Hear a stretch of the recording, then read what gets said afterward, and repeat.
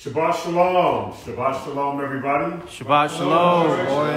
Hallelujah. Hallelujah. It's a pleasure, as always, seeing everybody here today on the Father's Set Apart Day. And as always, we're going to have another dynamic speaking today, giving everybody that special oomph that you might need, that YAHUAH HaKodesh to get you over to the next 7 days.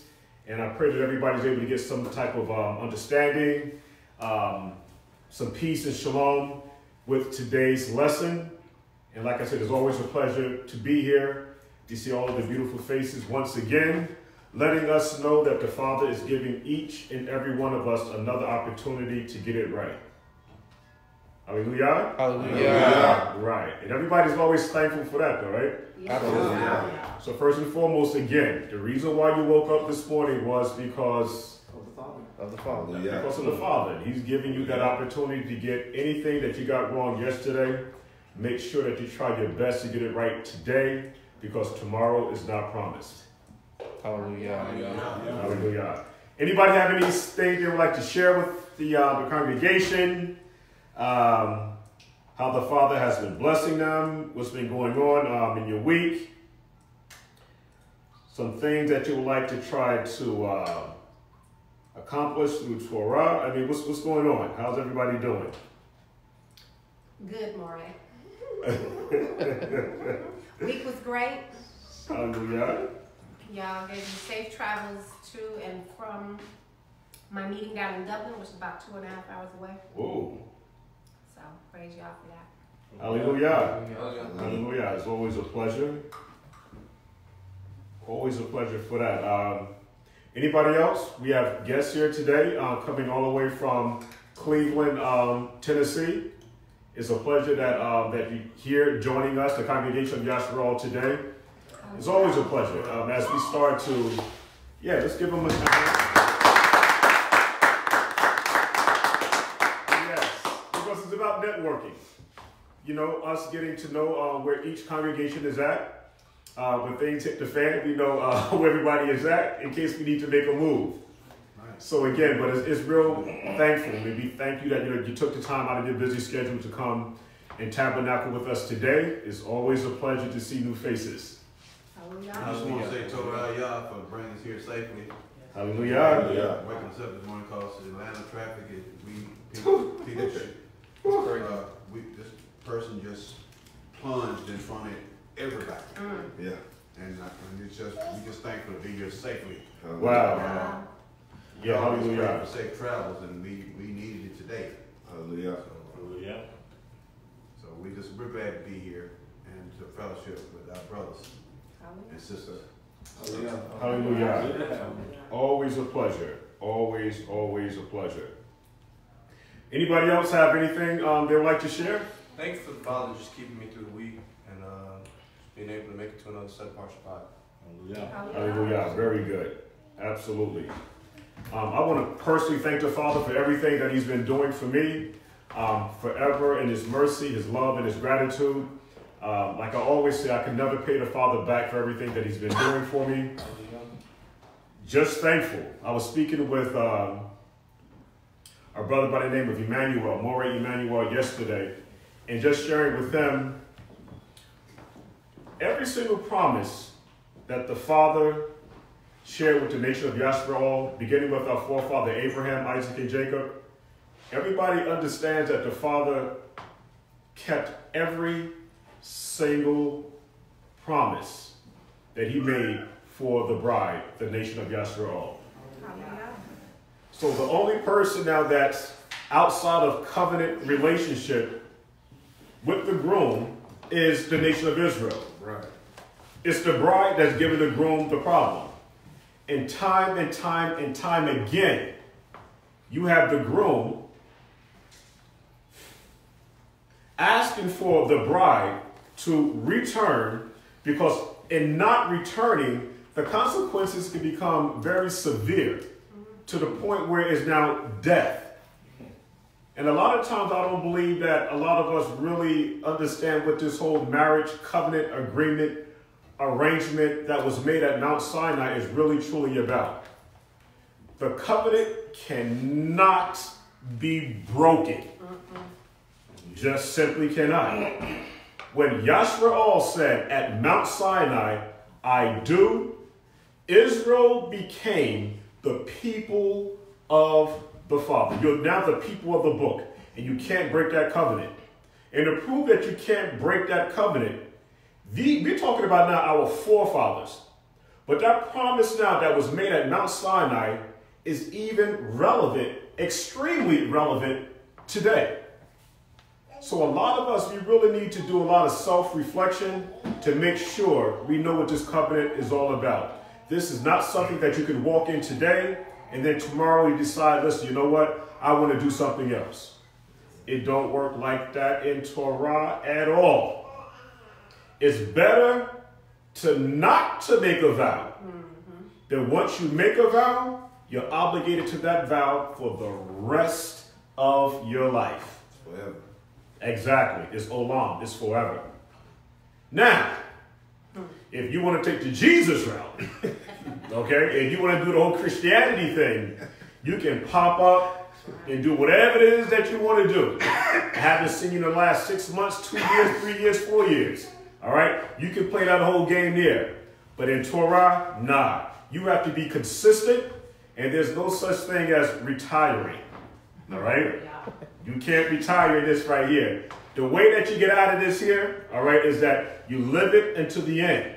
And then at the day of judgment, the Father's going to judge and just make sure that your righteousness outweighs your sins. Hallelujah. So let's make sure that we understand what this covenant is all about. Anybody else have anything they would like to share? Yeah, I just want to thank the Father.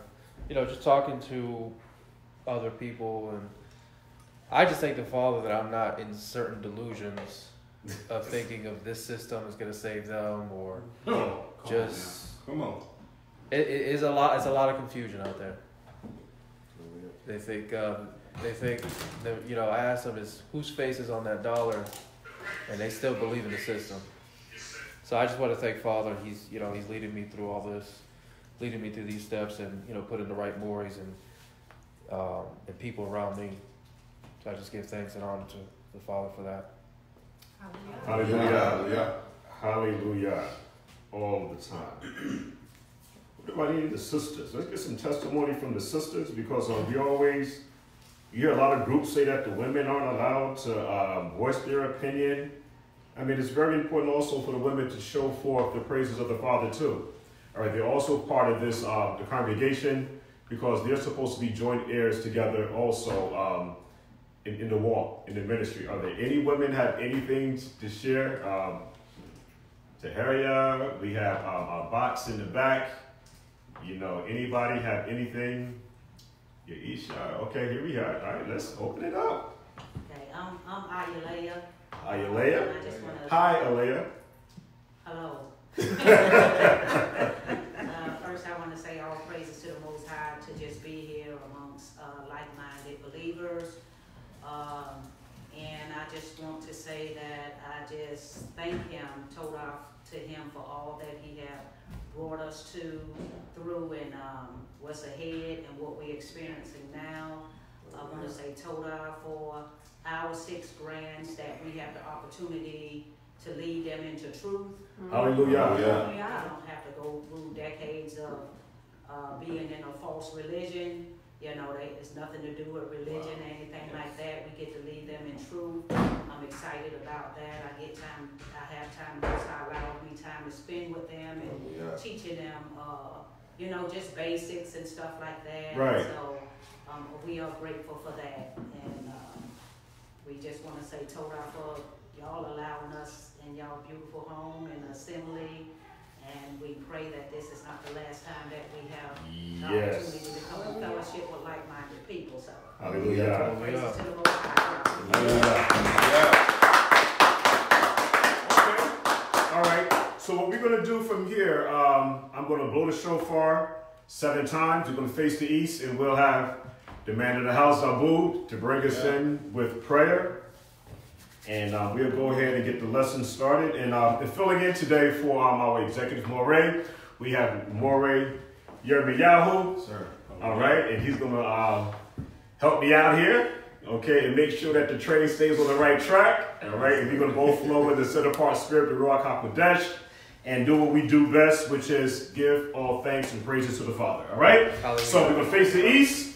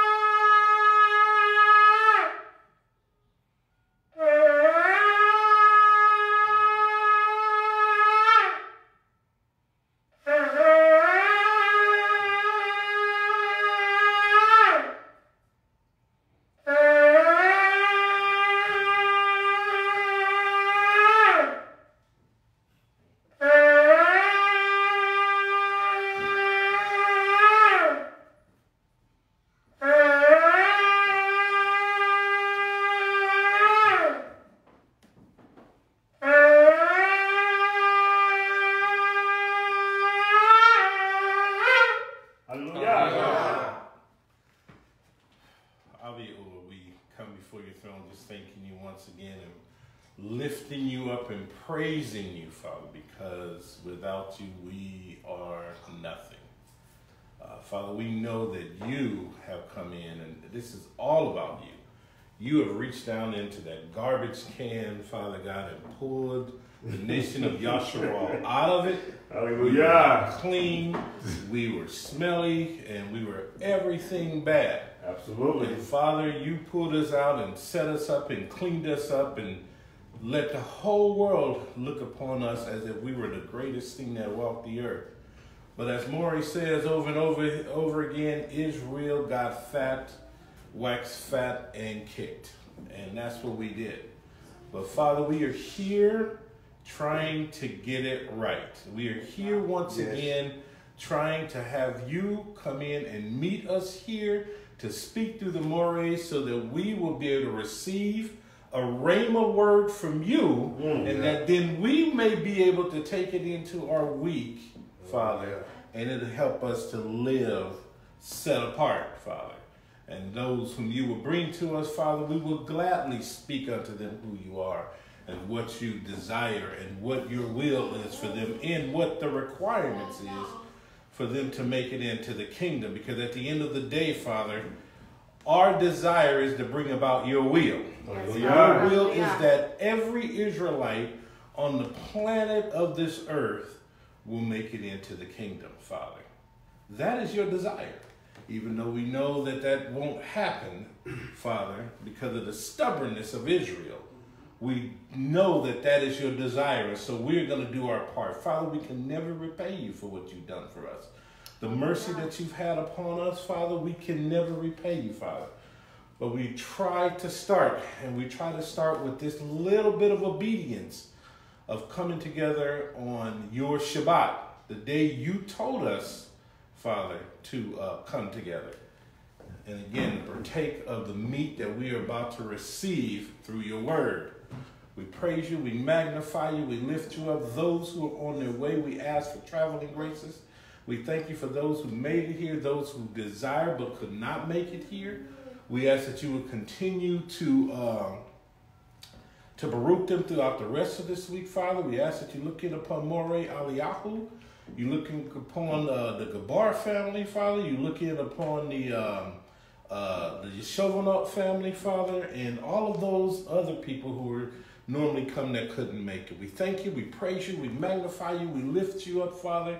In your Son, Yahushua's name, we pray. Hallelujah. Hallelujah. Hallelujah. Hallelujah. Hallelujah. All right. Yes, sir. Hallelujah.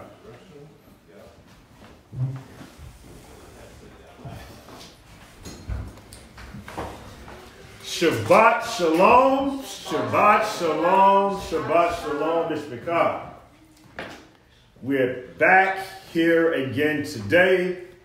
This is the highlight of my week. Everything else becomes first, second, third, fourth, and fifth dairy. All right? Torah becomes first and foremost above all things. Without Torah, we're in a world of trouble. So I just want to make sure that everybody always gives thanks for the Father for giving us instructions on how to keep in covenant relationship with him. All right, so I'm going to always do that.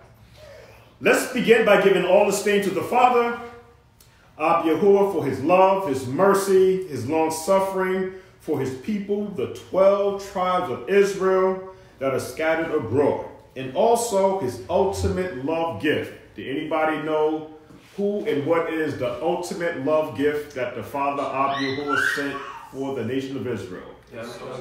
Hallelujah. All right. Yashra'al HaMashiach, who is and was that atoning sacrifice for the covenant people, the nation of Yashra'al. Now, the word covenant is going to be very important, as always, in every lesson that I do. But the title of today's class is called YAHUAH the Mathematician. All right?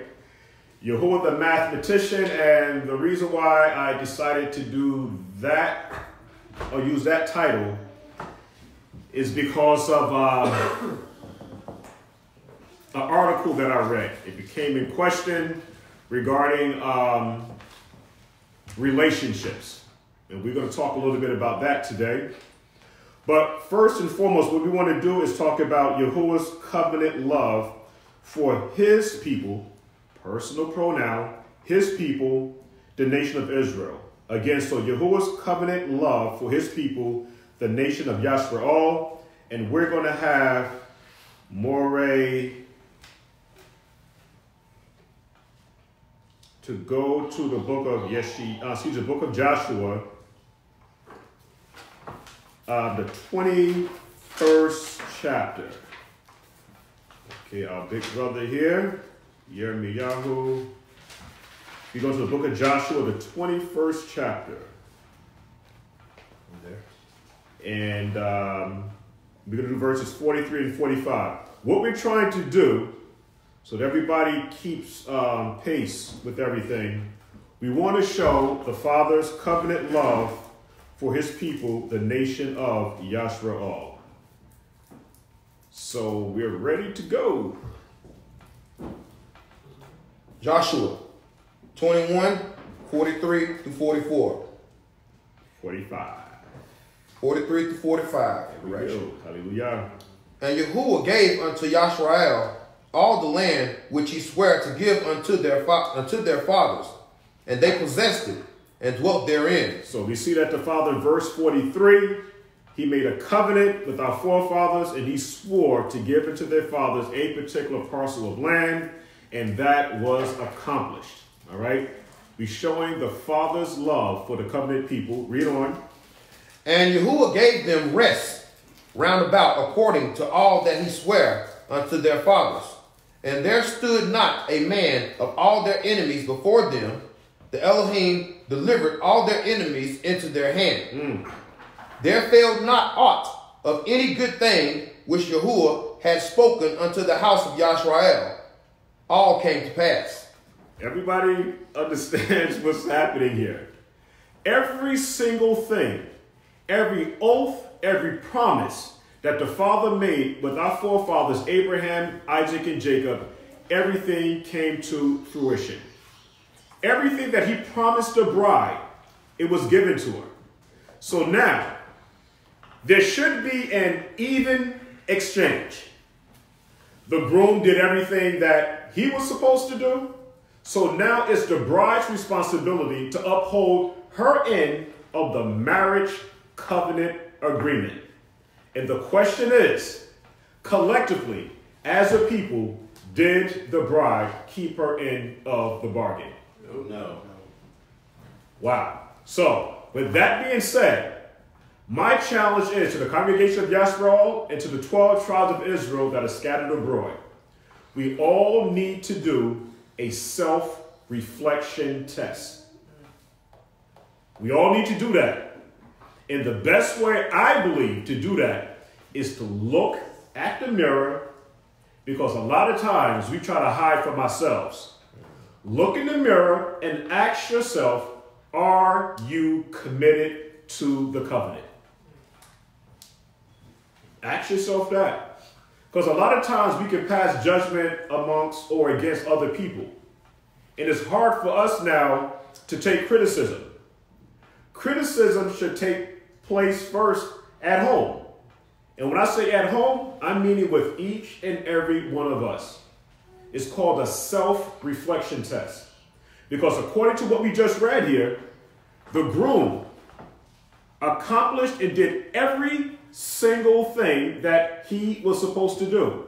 And because of disobedience, we are now scattered amongst the four corners of the earth. This is serious. We'll go to the book of Tehillim, and we're still talking about Yahuwah's covenant love for his people, the nation of Yashra'al. We're going to go to the book of Tehillim, the book of Psalms. We're going to start at verse 44. Which chapter?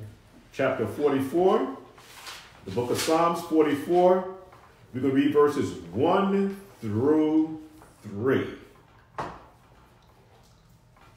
Everyone there? Hallelujah. Tehillim 44 and 1. We have heard with our ears, O Yahuwah our Father, have told us what work thou didst in their days, in the times of old, how thou didst drive out the heathen with thine hand, and plantedest them, how thou didst afflict the people, and cast them out. Wow. For they got not the land in possession by their own sword, neither did their own arm save them, but thy right hand, and thine arm, and the light of thy countenance, because thou hadst a favor unto them. Right. So, with this self-reflection test, all right, what does Psalms 44, 1 to 3 mean to Shlomo? That they couldn't do anything without the Father. Hallelujah. So it wasn't by Israel's own strength and might that got them safety. Right. It was by the set-apart word of the Father who actually now prepared the way for the bride to enter into the land. Because just like we have our elder here, Zabu shared with us that Israel waxed fat and she kicked. Meaning now was that once we got to a certain position in life, well, I did this on my own. Never giving thanks and honor to the Father. So this is the reason why we wanted to start off today's class by saying, let's make sure all the time that we don't forget praise and worship. Hallelujah. We can't do that. We have talked about that here so many times before. Once we leave the quote-unquote Christian church and we come into the Hebrew walk, a lot of times we forget about the importance of singing and praising the Father. That's also part of the ministry. Very important, all right? So make sure that we always remember how to serve the Father. The book of Bamidbar, or the book of Numbers. Moray, if you can go to the chapter 25 and just verse 19. 19. Yes, 25:19. 23:19. I have the master's edition. Yeah, yours don't have 25. 23:19.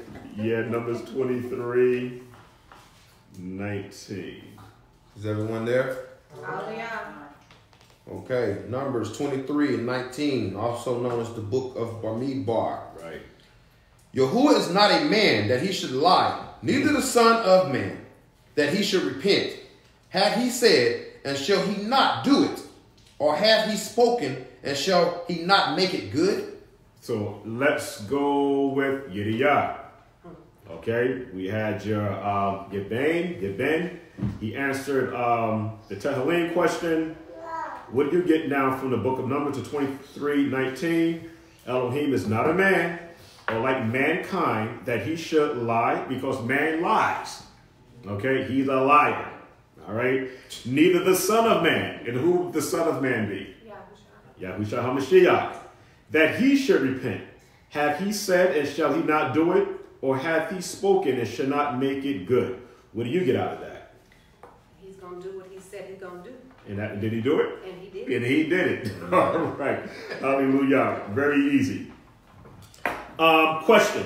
What are the two things Yahuwah shared with us that we must do in order to have a successful relationship with him. Again, question. What are the 2 things Yahuwah shared with us that we must do in order to have a successful relationship with him? Moreh, Yirmiyahu, we're going to go to the book of Matthew, the 22nd chapter, and we're going to read verses 35. Matthew the 22nd chapter. Yes, sir. Matthew the 22nd chapter. 35. Verse 35. I'm all about covenants. I'm all about relationship. And I'm all about making sure that everybody treats everyone with respect according to Torah. Everything must be done in decency and order according to Torah. There's 2 principles that's out here today. We have what is called politically correct and what's Torah correct. And the 2 don't mesh together. All right? People do things, even in this Torah walk, based upon their feelings and what is considered politically correct. I don't deal with any of them. All right? None of them. The congregation of Yashra'al, we don't deal with what's politically correct. It has to be Torah-based, every single thing that you do. If you can't, I have a shirt that says this too. If you can't show it to me in Torah, I don't want to hear it. And a lot of times that becomes offensive because I've been told, well, we came to compromise. Listen, you know what? Listen, if it's not in Torah, it's gonna go in one ear and go out the other. It's because we can't be politically correct in this walk here. It has to be Torah. And Torah means what in Hebrew? Anybody know the Hebraic definition of the word Torah? Instructions, right? So these are the instructions, right? The teachings, the Ra, so we all know that there. So let's do that. How do we have a successful relationship with the Father of Yahuwah? The book of Matthew, Yahu, the 22nd chapter, and we're going to have Moreh to read verse 35 down to 40. Okay. So the 22nd? Yes, 22, 35 to 40. Everyone there? Oh, yeah. Then one of them, which was a lawyer, 35 or 36? 35. You can do 34. Yeah, you started there. Let's do it then, yeah. All right. Then one of them, which was a lawyer, asked him a question, tempting him and saying, Master, which is the greatest commandment in the law? Yahushua said unto him, Thou shalt love the Elohim, thy power, with all thy heart and with all thy soul and with all thy mind. This is the first and great commandment. And the second is like unto it. Thou shalt love thy neighbor as thyself. On these 2 commandments hang all the law and the prophets. While the Pharisees... Yeah, okay. Anybody have Jimmy, the KG version? No, the Jimmy. Okay. I know I have a KG version. Yeah. Okay, let's read it loud and clear. Jimmy. Yeah, let's see what King James has to say. So what version is that? This is King James. That's King James? Yeah, this is King James. Yeah, he was reading from King James. Yeah. Oh, okay. You started at verse 34? 35. 35. Oh, okay. That's all right. Got you. So we're good. Just a quick recap. But when verse 34. But when the Pharisees had heard that he had put the Sadducees to silence, they were gathered together. Then one of them, which was a lawyer, he was a lawyer or a doctor in Torah. So this guy was a professor. He's supposed to now know Torah back and forward and back, up and down, left and right. So he was a lawyer, a doctor in Torah. And he asked the Mashiach a question, tempting him. Now this was a tempting question, saying, Master, which is the great commandment in the law, or the greatest commandment in the law? Mashiach said unto him, Thou shalt love Yahuwah thy Elohim with all thy heart. Very important. With all thy heart. And with all thy soul. And with all thy mind. This is the first and great commandment. So this is how now we have this successful relationship with the Father. We have to eat, breathe, sleep. Everything has to be about Torah. All of it. Your conversation has to be Torah based. Not saying that a person can have fun and everything like that, but you have to know how to have what we call constructive fun based upon Torah. So everything has to be centered around Torah to make sure that we stay in good covenant relationship with Him, because people are watching. People are watching every single thing that you're doing. Yeah. Because everybody is waiting for the true sons and daughters of the Father to stand up. Who is going to be that light? Yeah. All right. Hallelujah. We're going to be that light. And so now when we begin to look at Exodus, the 20th chapter, because this is basically where this is coming from, the first 4 commandments is talking about how we're supposed to have a relationship with the Father. That is now supposed to be a reflection on how we now deal with one another, which is the other 6. And so if we can get those 10 down, respecting one another, we should be okay. But the adversary has come and said, listen, you and I are enemies. And so it's kind of hard for us now to trust one another, because something has been embedded in our subconscious, having us to believe that we should not get along together, that we should intermingle with everybody. But when you begin to do that, this starts to take away from the community. Because I shared this so many times before, is where my father would always tell me, because he was born in Newark, is that up and down certain parts of Springfield Avenue, Hawthorne Avenue, and Fabian Place, and Elizabeth Avenue, those were all black-owned businesses down there. And so because of integration, what happened now was that our people stopped patronizing those stores, is wanted to intermingle with the other nations, and that became a problem, which now ran our businesses out of business. That's why North is the way it is. Exactly. And so I'm just sharing here now is that the enemy has taught us that we cannot do business amongst one another. But according to Scripture, the Father has been dealing with the Mishpachah and trying to share with us how important it is for us to live as a community from day one. Hallelujah. It's been all about community living from day one. So I pray that everybody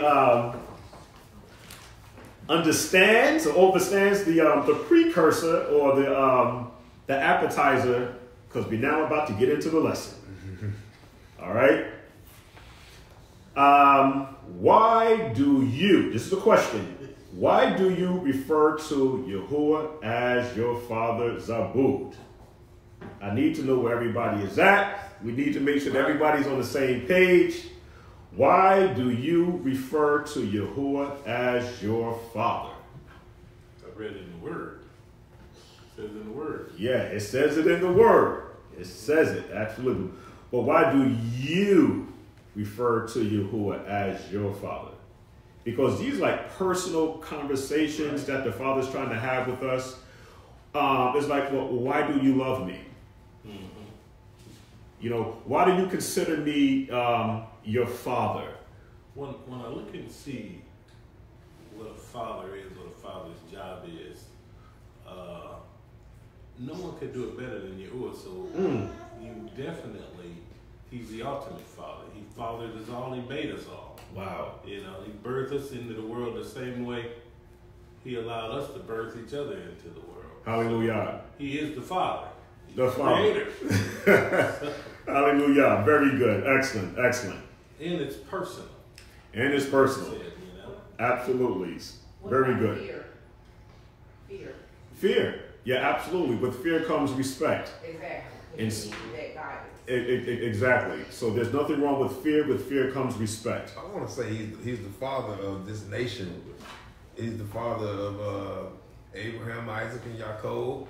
He's the father of the Israelite nation. He's our father. He's our personal father. Yeah. Because we're going to have to bring other nations to him. So he's our father. Exactly. And even when you start the prayer off, it's our father. Exactly. He's our father. You know what I mean? He's our father. He's the father of us. Just want to add that real quick. Absolutely. Very good. Very good, Moray. Now that that's understood, everyone should know that our body is a temple, and the Ruach HaKodesh is supposed to tabernacle inside of every last one of us. That means that we're supposed to be members of his body. If everybody recognizes who the Father is, and that the Ruach HaKodesh is supposed to tabernacle inside of us, and we are his body, the Father is, again, in these last days here, he's trying to build a righteous body. So the question comes now, are you now fit to be a member of the Father's body that he's trying to build? Now, in order to be a member of the Father's body that he's trying to build, you must be consistent with Torah all the time, in and out of season.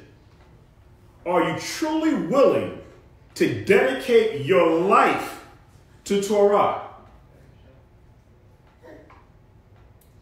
I mean, a lot of people say that they can do it, but there's plenty of examples in Torah when the trials and tribulations came. You know what? I'm out of here. Like Jonah. Yeah, I'm out of here. And so now, to walk this walk to the end, few has made it. Esdras in the Apocrypha, the world to come, it was made for many, but only few will enter into that kingdom. The Father is only accepting the very best. Yes. You asked a question, you know, my answer is, where else can we go? Okay, and I'm like the coach here. My fear for being on the outside and the judgment that I see my fellow ox and the coach going through because they are walking away from Torah. Right. Man, that's enough to put enough fear in me. Where else can we go? Wow. We got to stay in Torah. We got to stay with him. Because like she said, the fear of judgment is real. Yes, sir. Yes, ma'am, it You is. see his word being fulfilled every day for those that are walking outside of Torah. Absolutely. So where else can we go?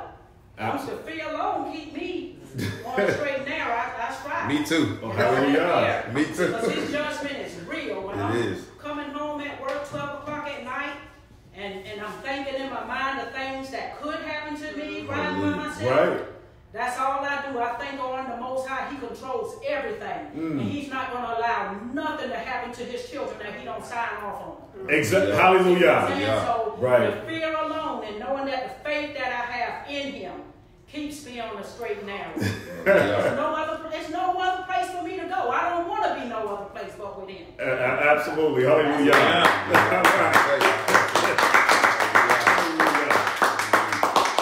And that's the type of commitment that we all must have. Yes. To leave this and go where? Right. Where are you going? The judgment of the Father is very, very real. Yes, and like I always, we don't have as much time, I believe, that we think we might have. Don't be like the 5 unwise virgins who did not keep the oil in the lamp. All right, you better make sure that you stay sharp in this here. So are there any objections so far? Everybody understands that, listen, we must follow Torah until the end. Your personal feelings can't get in the way of it. Listen, everything has to be done under the instructions that the Father gave the nation of Israel. Everybody's told. Okay, great.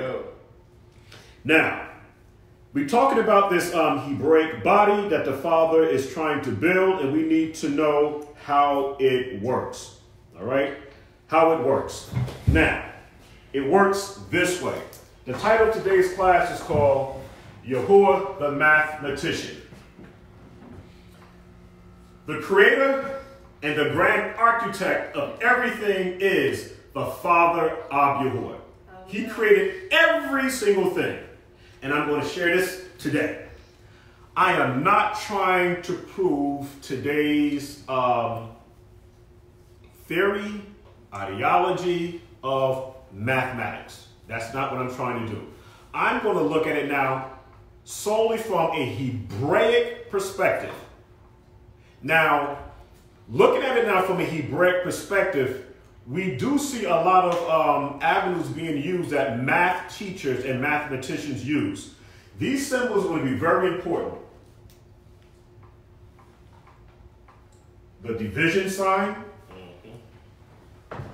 Division brings forth a card, which is one or oneness, equals this symbol here, which is multiplication. Multiplication. How that multiplication? Okay, I think that's about right. So, the way that the Father is building this body is division equals Akkad, the number 1, the X is multiplication, which brings us now back into Akkad again. But it must go through these processes. So you're going to go through process number 1, process number 2, which brings us back into process number 3.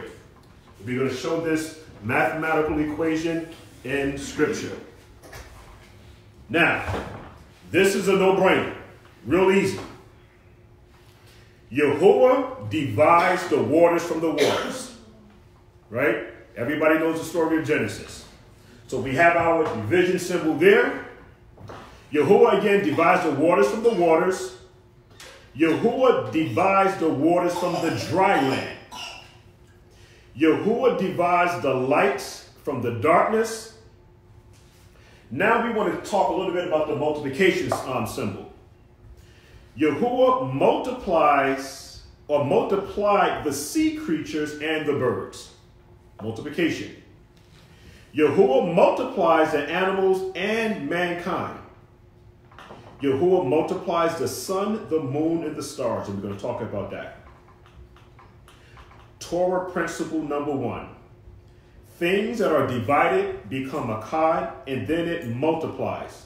And then we talked about these mathematical or the math symbols here, division, Akkad, multiplication, in this whole process. I have a whole lot of notes here, but we're going to get this thing done in a timely fashion. So let's do some scriptural proof. We're going to go to the book of Bereshit. All right, the book of Bereshit.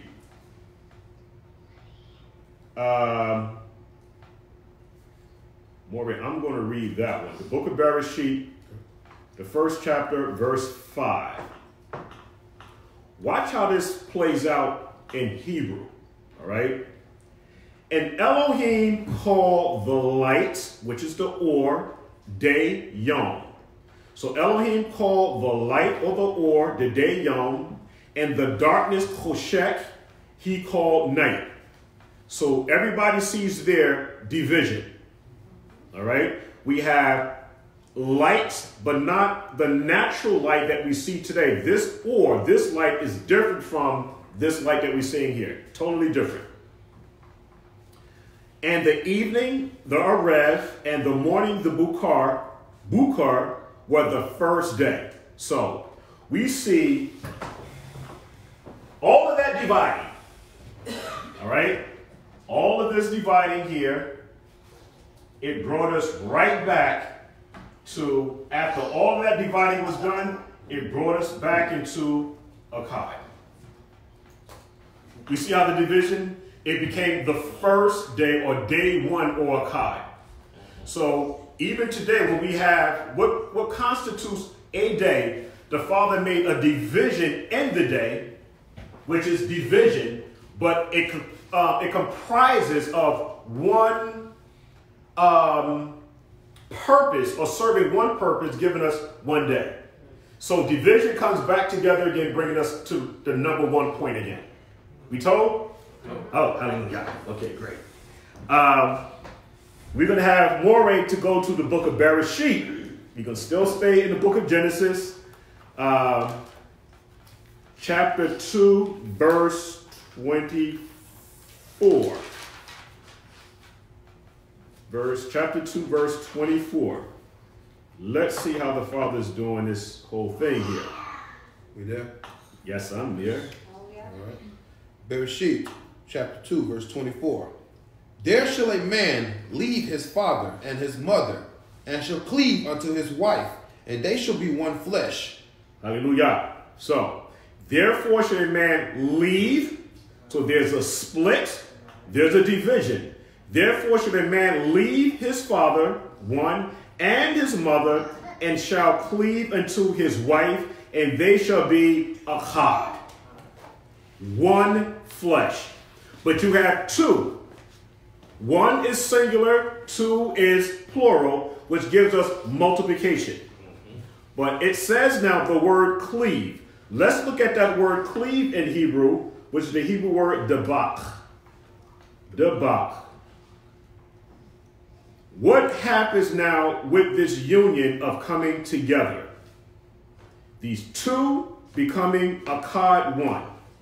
The word debach, it means to cling, to stick, to stay close, to cleave, to keep close, stick to, stick with, to follow closely, join to, overtake, and it also uses the word catch.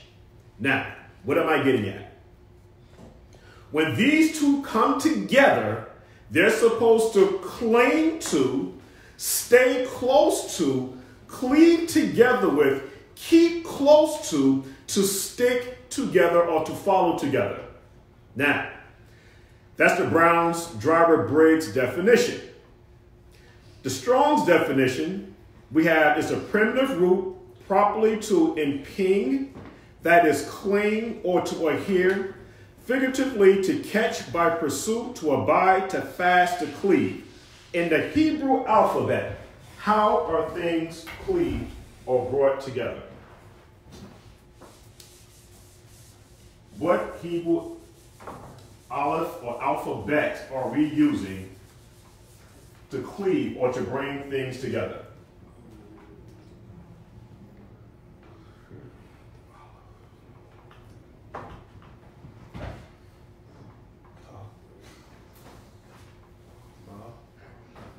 Somebody said it. Vav, okay. Also known as the vav of the ooh, it all depends, but it's a picture of a peg or nail.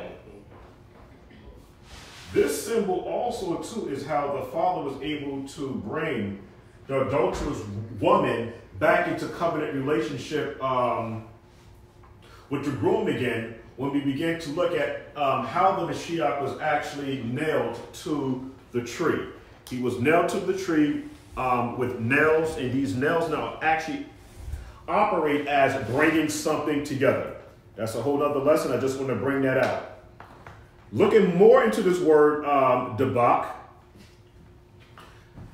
it's the dalet, the bet, and the kaf. It means to pale, P-E-A-L, to pale, to cling. It means joints, soldering, joining, appendage, joining, soldering, open joints of a breastplate. It means to cling, to adhere to, and it then goes up into the next Hebrew word, which is debar, which means the word or to speak. I just wanted to bring that out. Now, to split apart, when we begin to look at this now from a medical perspective, something that is being split apart or divided, like an example of like mitosis. When we see like two cells, like daughter cells, where they begin to split, and we begin to look at the human, the genomes and how they have like the same genes, but they're splitting. When the man and woman come together, there's a process that happens between those two that actually now brings forth children. We want to talk about that also a little bit. But now, let's go to Moreh Bereshit 2:21. Because I just want to put down these three symbols again. because they're going to be very important. Very important. Take off. 2:21. Yeah, why not? You can go ahead. And Yahuwah caused a deep sleep to fall upon Adam, and he slept, and he took one of his ribs and closed up the flesh instead thereof. Okay. So we have Adam, X, Y. This is the male. Right? That's the male. There was a division. And what did it say that it took from Adam? Rib. A rib. You look at the word rib, we're talking about a chamber or a cell. C-E-L-L. Was taken from Adam. If Adam is XY, in order to get a female, we're now dealing with an XX. All right? XX.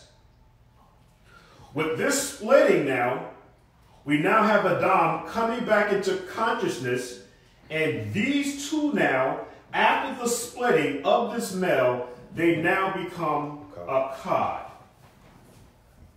All right, so I'm just going to look at this now from a Hebraic perspective and see how the Father is talking about now division comes back together again and brings us a cod, and I'll stop right there for now.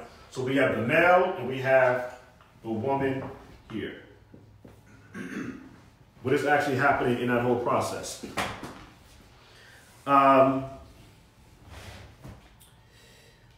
Bereshit, the 12th chapter, verse 1 through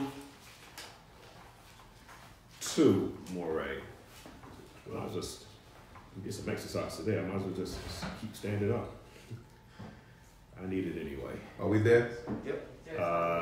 That's it for me. Bereshit 12, 1 through 2. Bereshit 12. Okay. Watch how this works. Read on. Now the Most High said unto Abram, Get thee out of thy country, and from thy kindred, and from thy father's house, unto a land that I will show thee. Right. What does that sound like? Separation. Right. So we see this same practice now being done with Adam, and we talk about, for this cause should a man leave his father and his mother and cleave into his wife. And so in order for the father to have a relationship with you, sometimes there needs to be a division, a setting apart, in order for the father to have the proper relationship with you. And so we see this happening with Abraham. The father is now dividing or splitting him from his family, and watch what happens. Verse 2. And I will make of thee a great nation, and I will bless thee, and make thy seed great, and thou shalt be a blessing. And I will bless them that bless thee, and curse them that curse thee. And in thee shall all the families of the earth be blessed. Okay. So we talked about what the father is doing with Abraham. He's calling him from or to leave. He's causing a division, and he's leaving his mother and his father. And, well, the whole story is that, Terah and they did come with him. But he's splitting or leaving the community. The father wants to show him something greater. So there's a division. And then it now talks about where he's going to now multiply Abraham. All right? And the way that the father is going to multiply Abraham is through Zerah. And Zerah is seed. And we're talking about a particular type of seed. We're talking about the male seed, and we're talking about the sperm there. Okay, so this is how the lineage is actually done. We have Abraham, Isaac, and Jacob. The father calls Abraham. He divides him now from his family. And now through Abraham's seed, the Zerah, he's going to now bring Abraham's seed into Akkad, because Abraham now is really like the father or the first one who comprises now the 12 tribes of Israel. And this comes through the multiplication of a man being with a woman. So we see again, division, the Akkad, and we see the multiplication. We all told, right? Now, Bereshit, the 35th chapter, verse 10 through 12. Because all of this now is coming from, I'm going to go to the basics on how important it is for us to understand Zerah and coming together. Bereshit, the 35th chapter, verse 10 through 12. 35, 10 through 12. Everybody told? Told. Bereshit 35, 10 through 12. And Yahuwah said unto him, Thy name is Yaakov. Thy name shall not be called no more Yaakov, but Yashra'al shall be the name. And he called his name Yashra'al. And Yahuwah said unto him, I am Yahuwah Almighty. Be fruitful and multiply. A nation and a company of nations shall be of thee. And the kings shall come out of thy loins. And kings shall come out of thy loins. Hallelujah. So we see again, Jacob being put into a position now where his name is changed. And we begin to look at how Jacob's name was changed now, that he had to separate himself from his family.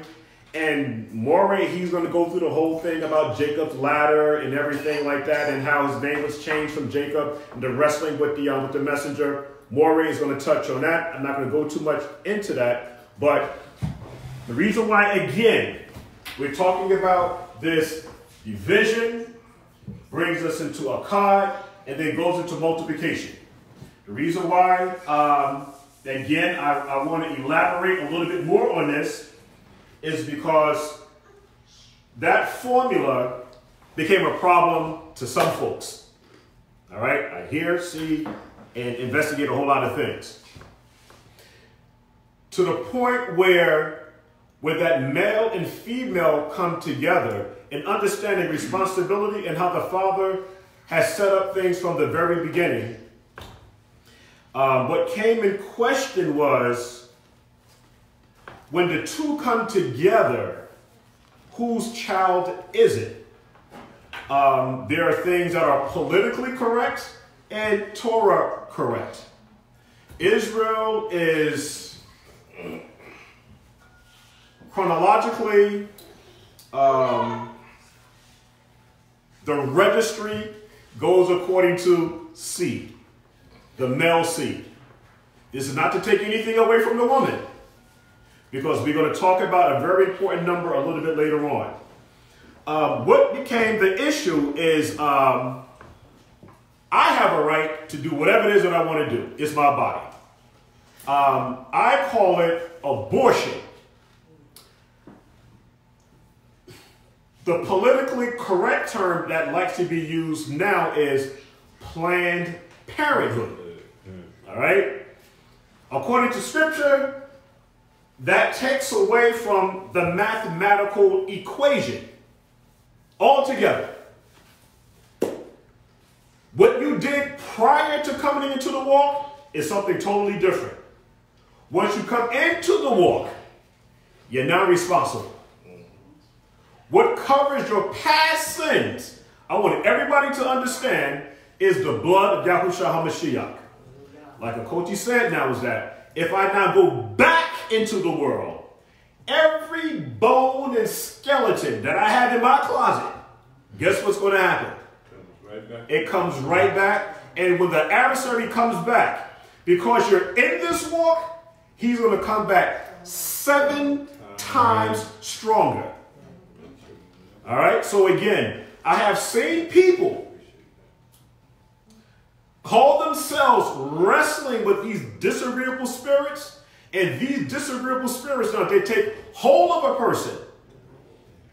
They take hold of a person, and then things seems to be going okay. And then after a while, the adversary comes back. Because what happened now that these disagreeable beings now, they see that you're in Torah, and they see that this house has now been cleansed. You're walking in Torah. That spirit that was expelled from your body now, because they're real. It comes back and it wants to go back home again. It wants to go back home. But what happens now is that it comes back 7 times stronger. And so what we're trying to share now is that make sure that you keep everything Hebraic.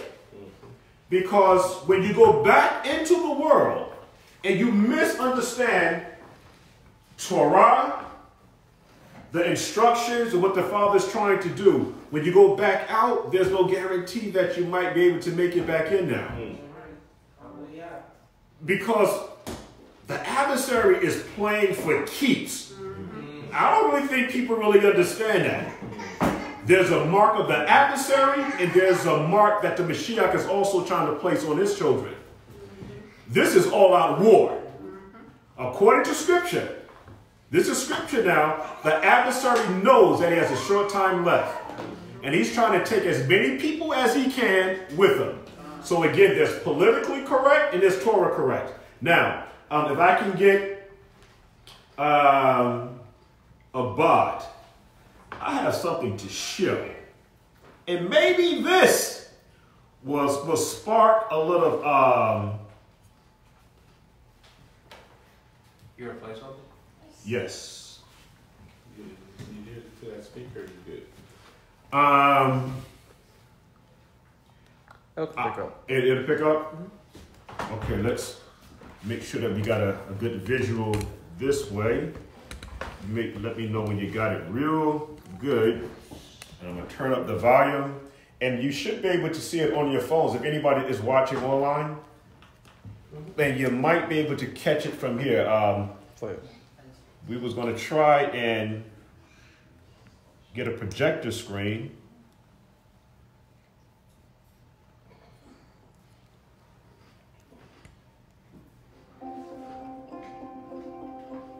My name is Dr. Anthony Levatino. I'm a practicing obstetrician gynecologist, and Did you I bring it up? Yeah, turn it up a little 1,200 closer. abortions. Today I'm going to describe a second trimester surgical abortion called dilatation and evacuation, or D&E. The D&E is performed between 13 and 24 weeks of pregnancy.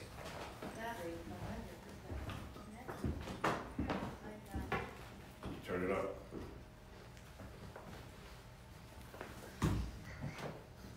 Did you cut it up there? Yeah, this is up. I got my, let me see. Requires that the cervix be prepared Okay. 24 to 48 Let's play it again. There we go. Okay, here we go.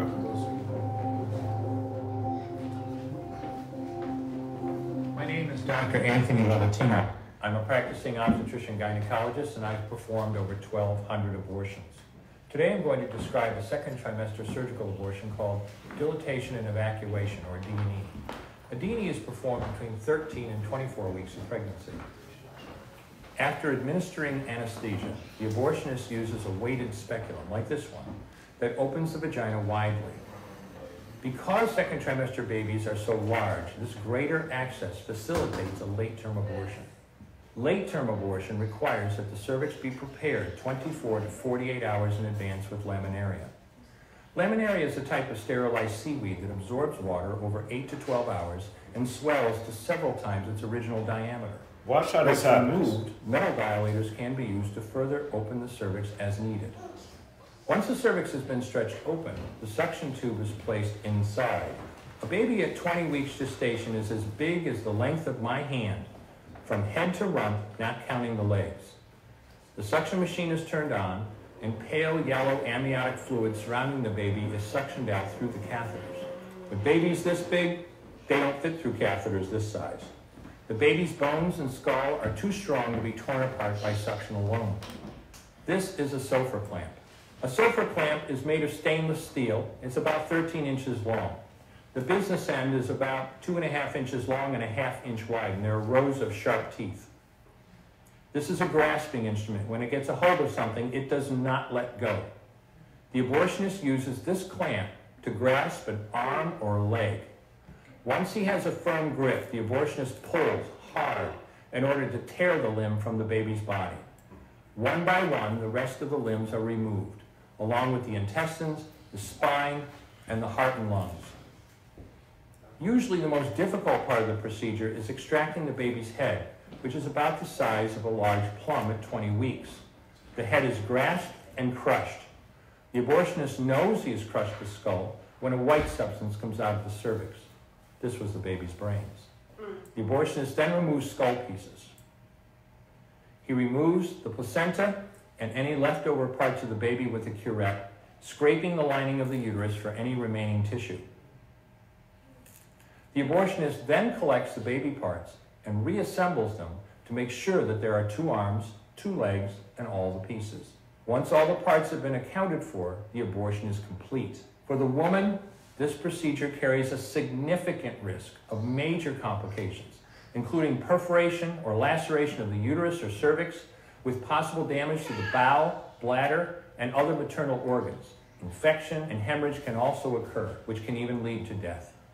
Future pregnancies are also at greater risk for loss or premature delivery due to abortion-related trauma and injury to the cervix. As I mentioned at the beginning, I'm Dr. Anthony Levatino, and in the early part of my career as an OBGYN, I performed over 1,200 abortions. One day, after completing one of those abortions, I looked at the remains of a preborn child whose life I had ended, and all I could see was someone's son or daughter. I came to realize that killing a baby at any stage of pregnancy for any reason is wrong. I want you to know today, no matter where you're at or what you've done, you can change. Make a decision today to protect the preborn. Thank you for your time. Okay. I will no longer do any more abortions. The reason why I wanted to share that video is because of this disconnect that Israel is having even in the walk. This particular type of procedure, I think the last time that particular procedure was done like in 2003. But my argument is that any form of abortion is not biblically correct. This takes away from the mathematical equation that we talked about with division, bringing us now back into a cod, where the 2 individuals now come together for multiplication. Because the scripture tells us that the Father said to be fruitful and to multiply. And again, whatever it is that a person did prior to the walk, okay then, we done out of ignorance. But when I begin to hear that this practice is being done with sisters and men being also the culprit and telling their Ishas that this is what we have to do because we can't afford the child right now, is not Torah at all. Once you come into this walk, it is very important for each and every one of us to understand that all of Torah must be followed. All of it. I have found no reason why, according to scripture, that these type of abortion procedures should be done with any of our women. And if you wanted to get technical with it, and again, just to get technical with it, scripture says a life for a life. All right? Whatever comes out of the matrix, the womb of the woman, the firstborn belongs to the father. And you're going to now take what's born, that's created inside of you, and abort it. What's supposed to be now dedicated to the Father, the consequence, listen, good luck with that. You're going to have to deal with that with the Father, all right? So again, I just wanted to share some of the atrocities that's going on even inside of the walk. Inside of the walk, and people are justifying it, and there's severe consequences to this type of behavior. And again, I'm just going to touch on it, and we go into a little bit more about it later. The way that this conception happens is that when you look at scripture, Genesis plus Exodus equals conception and birth. Please pay attention to what I just said. Genesis, the book of Genesis, plus Exodus equals conception, birth, and the production of Yahuwah's children. Let me just write it down. I want nobody to miss this. All right? Genesis. Make sure we got this right. Genesis plus book of Exodus, all right, equals conception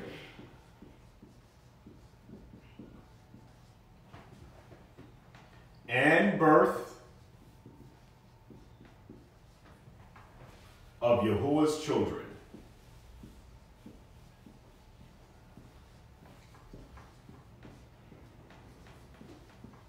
Simply said, division brings us into Akkad to multiplication.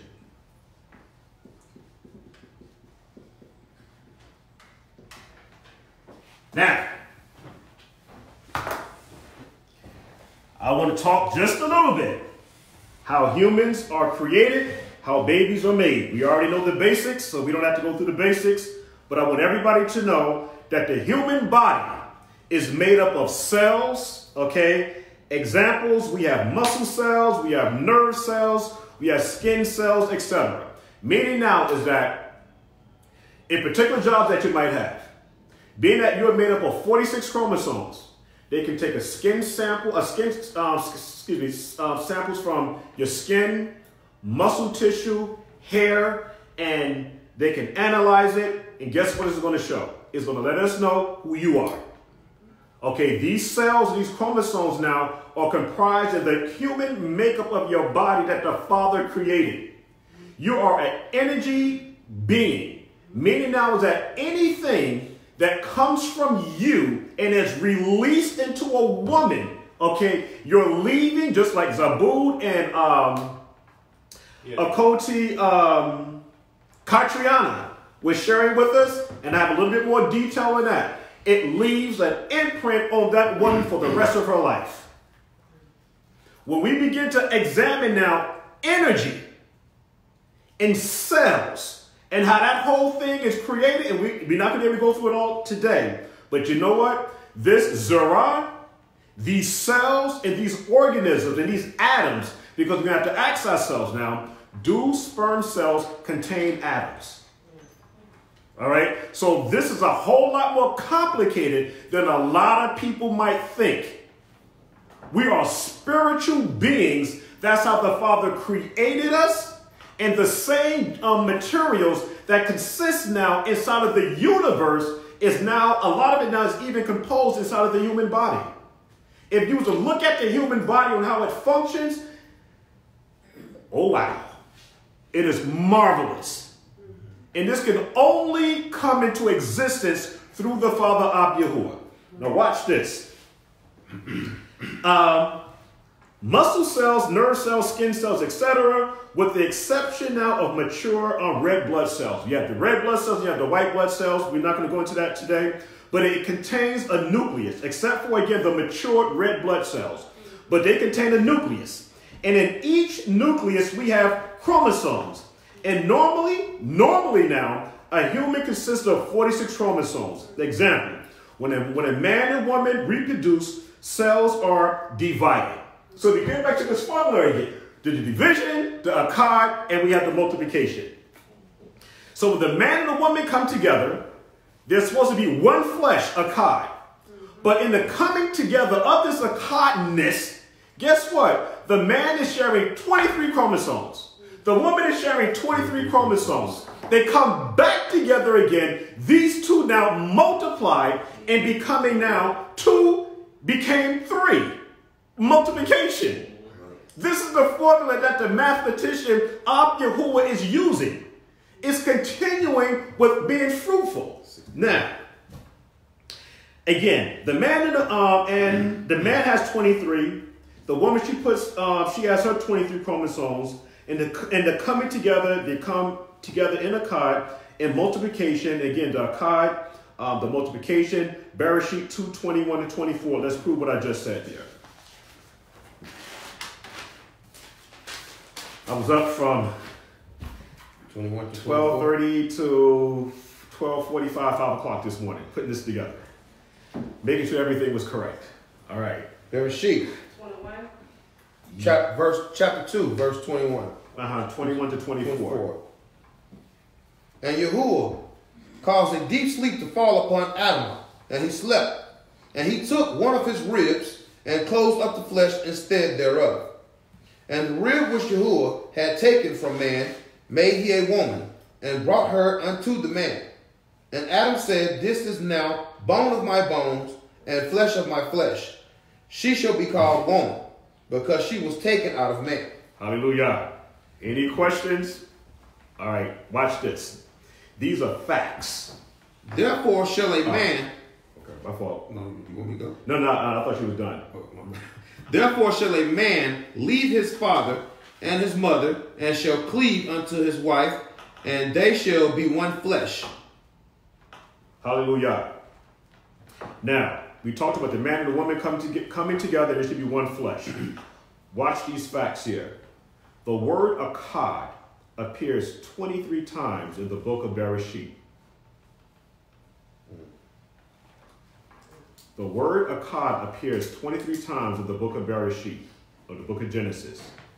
And it appears 23 times in the book of Shemot, the book of Exodus. So, you have 23.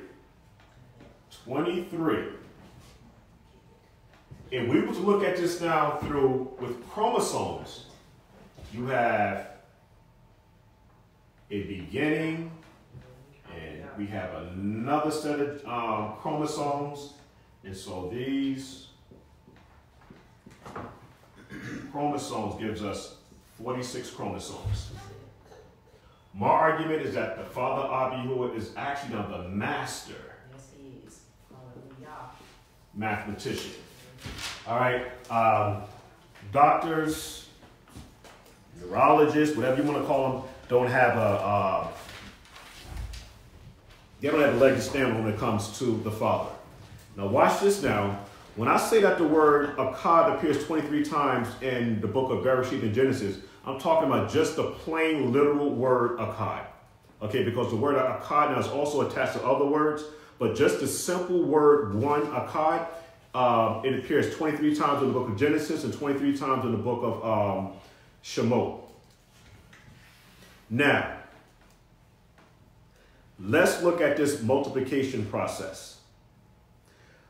Moray, if you can read the book of, what did I do? Bereshit 46, 12 to 15. We're almost done because all of this can't be done today. What time is it? 4 o'clock.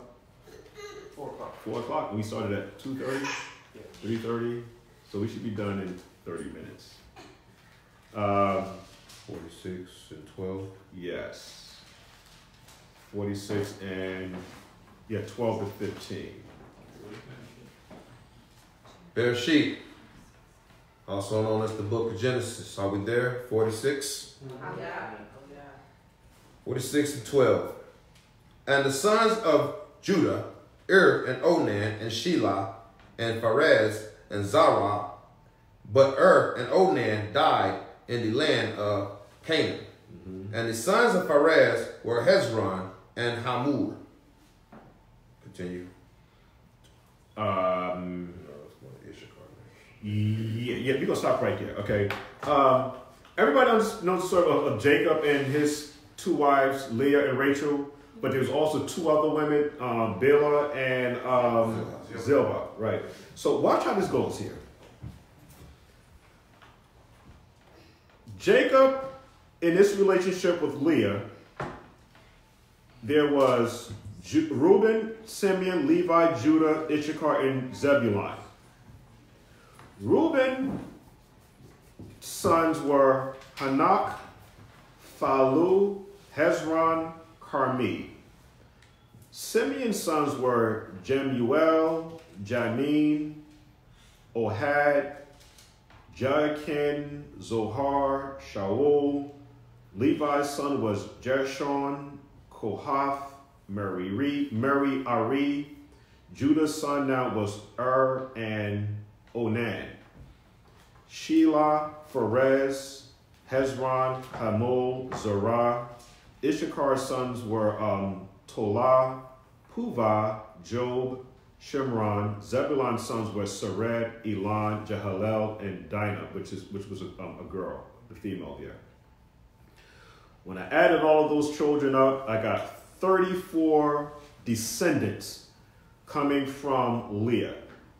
Because Reuben, Simeon, Levi, Judah, Issachar, and Zebulon, they had children, but their grandmothers would have been Leah. So we have 34 children. Make sure you write down that number, 34 children. Let's speed it up here a little bit. When you read now, Zilpah.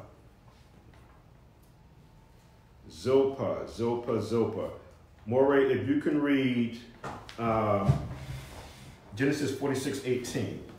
Let's speed it up here a little bit. So let me just erase this here a little bit. Let me know when you're ready after. Okay. So Leah,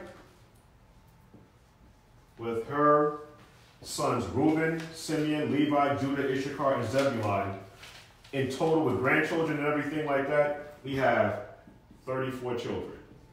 All right. So Zilpah, Genesis 46:18.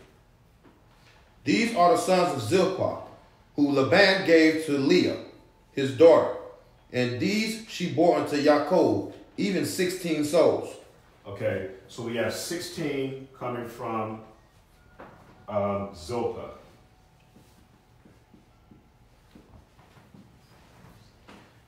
Let's go to the book of Genesis 46:22. 46 and 22. Genesis. And the sons of Benjamin were Bilhah, Becher, and Ashbel, Gerah, Naaman, Ehi, Rosh, Mupim, Hupim, and Ard. How many do you have there? These are the sons of Rachel, which were born to Yaakov. All the souls were 14. More. Yes, sir. To go back to Leah, shouldn't it be 33? Based on 15? No? No. 34. 34? We're going to talk about it. Okay. All right. Rachel, so we're now dealing with Bilhah, right?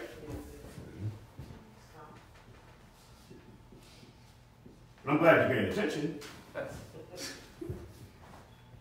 Bereshit 46:25. Bereshit 46:25. These are the sons of Bilhah, which Laban gave unto Rachel, his daughter, and she bare these unto Yaakov. Okay. All the souls were 7. All the souls were 7. All right. What is the total number that you have there? So we have 10, 17, and 17 and 4 is what? 17 and 4? Yes, 6 and 4 is 10. Oh. And 10 and 7 is 17. 17 and 4 is 21. 21. 3 and 2 is 5, 6, 7. 3, 4, 5, 6, 7. 71, right? Yep. How many, because these are all the souls, supposedly now, that went into Egypt. Now, it made mention now that 2 of Leah's sons didn't make it. And they were and Onan. Remember,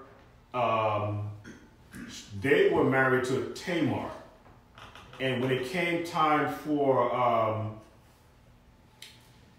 Onan to go into Tamar, he went into her but he spilled his seed. He pulled out and spilled his seed on the ground. And so we now have 71 minus 2, which gives us how many? 69. But how many people now went into Mizraim? Where's the other person? Joseph was already there. Right. We have Joseph and Ephraim and Manasseh already there. Manasseh. Okay, but it already made mention of Joseph. Okay, Joseph was already in the list. But what I'm just trying to share here now, we'll go over it next week, but it still brings us back, even with Ephraim and Manasseh, because it's a whole lot of math, but it still gives us the 69, and we'll go over it again next week. But what I just wanted to share here, because I still didn't finish up the mathematical equation on the 70th person, because some are saying, when I did the research on it, that it was possible that maybe, well, Dinah, she wasn't pregnant, but one of the others might have been pregnant, that which made the number 70, because we know that the number 70 is also significant with the day of Sukkot. When the first day of Sukkot, you sacrifice 12 bulls. On the second day of Sukkot, there's 12. On the third day, there's 11, 10, 9, 8, 7, 6, until you get to the first day. So we go from the first day of Sukkot to the last day of Sukkot. It's supposed to be a total of 70 bulls being slaughtered. And they said that these 70 bulls represents the 70 nations, which I don't have a problem with. I'm more in tune to believe that the 70 also, represents the 70 souls that went down into Egypt, which is a whole other lesson. But I just wanted to bring to everybody's attention now, when you look at Bereshit 46, 26 to 27. Let me just bring that out. We're almost done, Mr. Cobb, because we're going to have to really dig into this other person here. And the reason why, again, we took off Onan and that should tell us that in the book of Bereshit 46, 26, and 27. Didn't Joseph have 2 kids? Yeah, Ephraim and Manasseh, but they were already in Egypt. Oh, okay. They didn't go into Egypt yet. Right, and so they was already there. But, because, it was the famine and the brothers, they go, they went there. All the souls, Genesis, 46, 26 through 28. 27, please. 26 to 27. All the souls that came with Jacob into Egypt, which came out of his loins, beside Jacob's sons, wives, all the souls were 66. That's 66 people. So when you add Joseph, that's 67, Ephraim, 68, Manasseh, 69. We need to find out who that other person is. We don't know. And the souls of Joseph, which were born him in Egypt. In Egypt already, okay. Were 2 souls.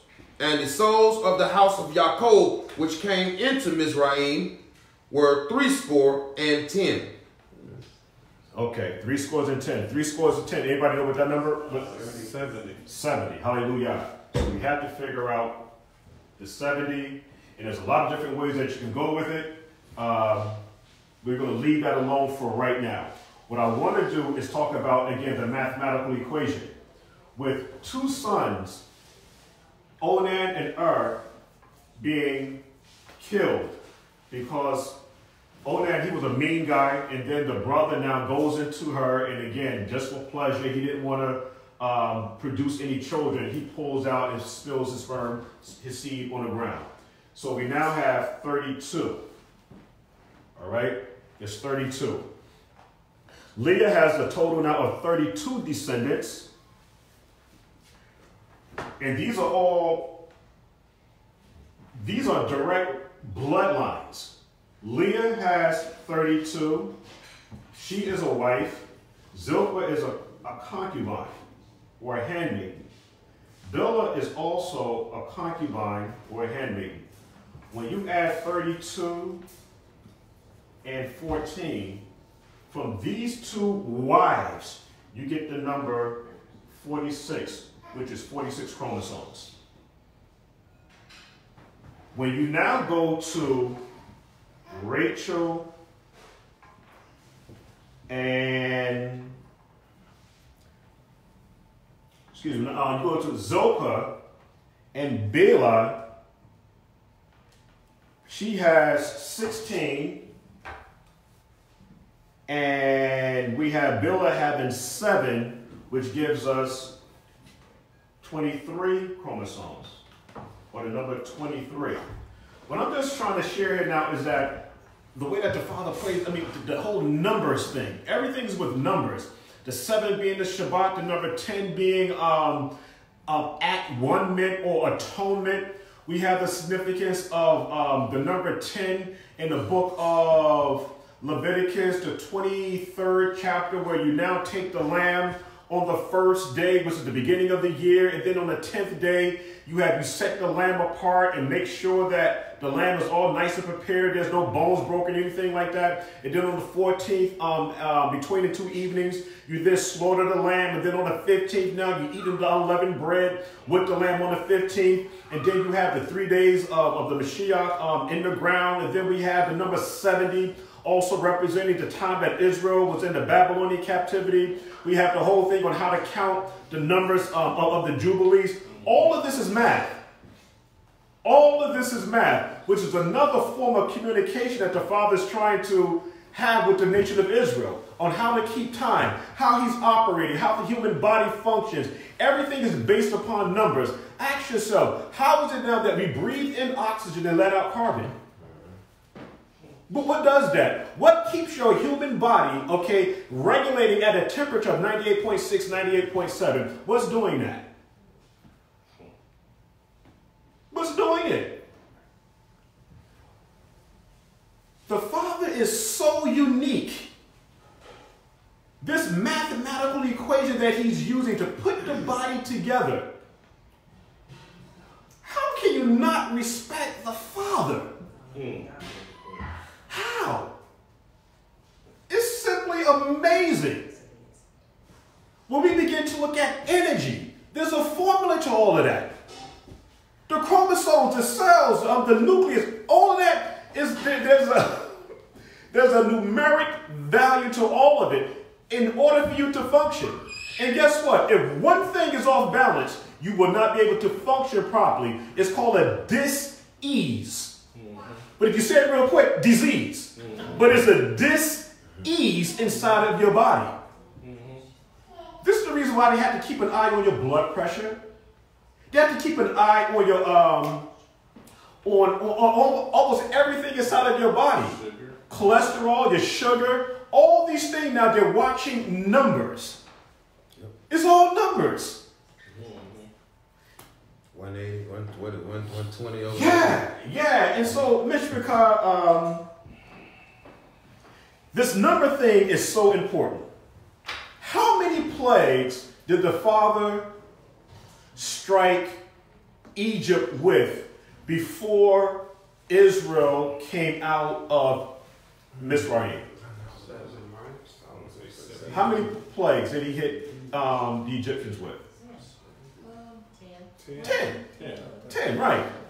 Watch how beautiful this is, because I talked about Genesis plus the Exodus gives us conception and birth. Once a woman hits 10 centimeters, guess what? Have a baby. It's time for her to have a baby. And look at the 10 plagues versus now the 10 centimeters. It was a birth. The doctor keeps checking. He keeps checking. Know what? 10 centimeters, 10 centimeters. Listen, you know what? Everybody out of here. Let's get the gloves ready. It's about time for this woman to give birth. Right.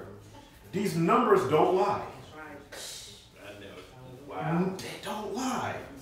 And it was a birth of a nation. Yeah. It was a birth. And then what comes out is, you know what? Get them out of here.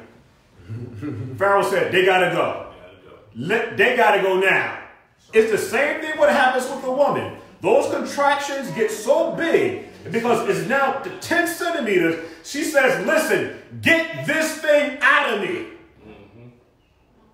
It's causing me so much pain. Get it out of me. But it's the same analogy. If you know how to put the pictures together, 10 plagues, 10 centimeters, get her out of here. The woman said the same thing. Get her out of here. Mishpachah, I pray that everybody maybe can gather something from today's lesson. All right, and understanding the Father's, he is the great mathematician, and looking at the body and how it functions here just a little bit. And if it be the Father's will, we're going to take it a step further next week. I want to say something. Yes, sir. If you don't mind. Yes, sir. And look at the whole situation, how we came out of Mizraim. They had the blood and you had the water. Yeah. It was really like a real pregnancy. It was like a real birth taking place. When we left out, there was the blood and the water. Yeah, absolutely. And that is so important, because just like Maury is sharing with us, even when the Mashiach was on the tree, and the soldier came and pierced the side of the Mashiach, what two things came out? Blood and water. Blood and water. All right, so we can't make this stuff up. All right?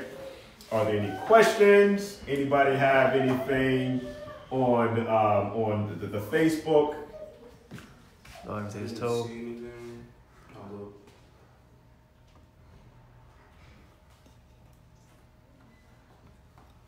Nothing on Facebook. Okay, hallelujah. So, Mr. Picard, what we're going to do is that we're going to say Shabbat Shalom to our family out there in Facebook and YouTube, and this also gets broadcast on our public access channel. And so we just pray that if anybody have any questions, please let us know. The name of the congregations is let me just put that down. Also, if anybody wants to do a free will donation, just get in contact with me at New Study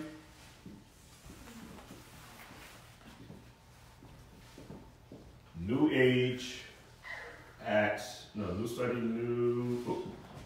New Age at AOL.com. And also, Pesach is going to be April the 3rd. And next Shabbat, we'll be giving out more information on that. But so far, we're allowed a seating capacity of how many? 55, but we can go up to 80. 55, but we can go up to 80. So next week, things are going to be going real fast. So if anybody have anything up front, please let us know. Give me a call or inform me at newstudynewageat.aol.com. We can talk about it a little bit more. But right now, we're just going through the preliminaries. But we have April the 3rd, sundown, beginning Pesach. Questions for those who might want to be able to come. They need to talk with you first. Yeah, we got the newstudynewageat.aol.com. So we can go through the preliminaries so that it gives everybody the proper time to get the funds together, and we'll talk about that a little bit later or throughout the course of the week. Let everybody know what the price is so that we can have a nice time. I meant for Shabbat. Say that again? I was talking about for Shabbat class.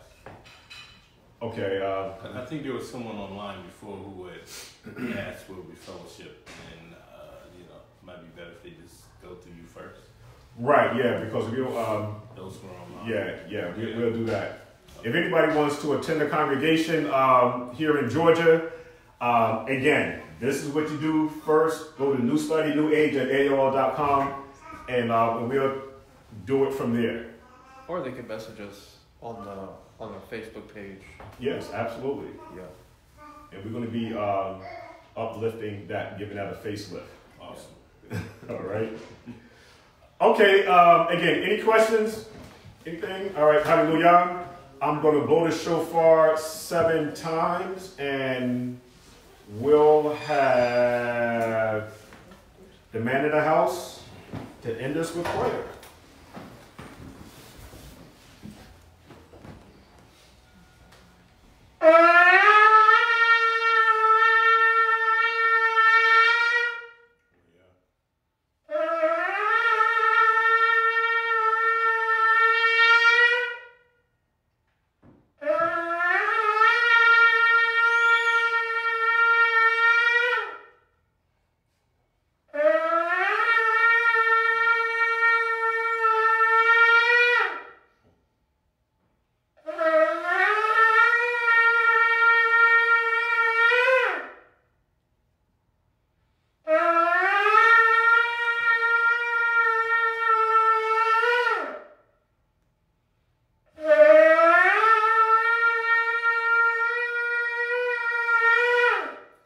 Hallelujah. Once again, we thank you for meeting us here, Father, and allowing us to have an awesome Shabbat, Father. The lesson was phenomenal as usual, Father, whether Moreh Kasadaba, Moreh YAHUAH speaks, or whoever it is else that you bring unto us, Father, to speak. Father, we thank you for Yirmiyahu sitting in, Father, and actually offering some great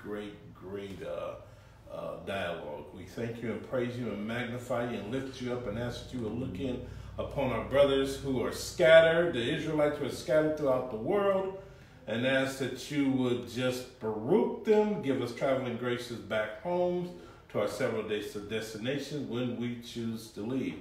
We thank you, praise you, magnify you, lift you up. Hallelujah. Hallelujah. Hallelujah. Hallelujah. And hallelujah. Bless the meal. Bless the food everybody will see. Make it worthy for our bodies, soul, spirit, mind, all of the stuff. Hallelujah. Hallelujah. All right. Rise, Peter, slay it. All right. Tada, big brother, tada. Hallelujah.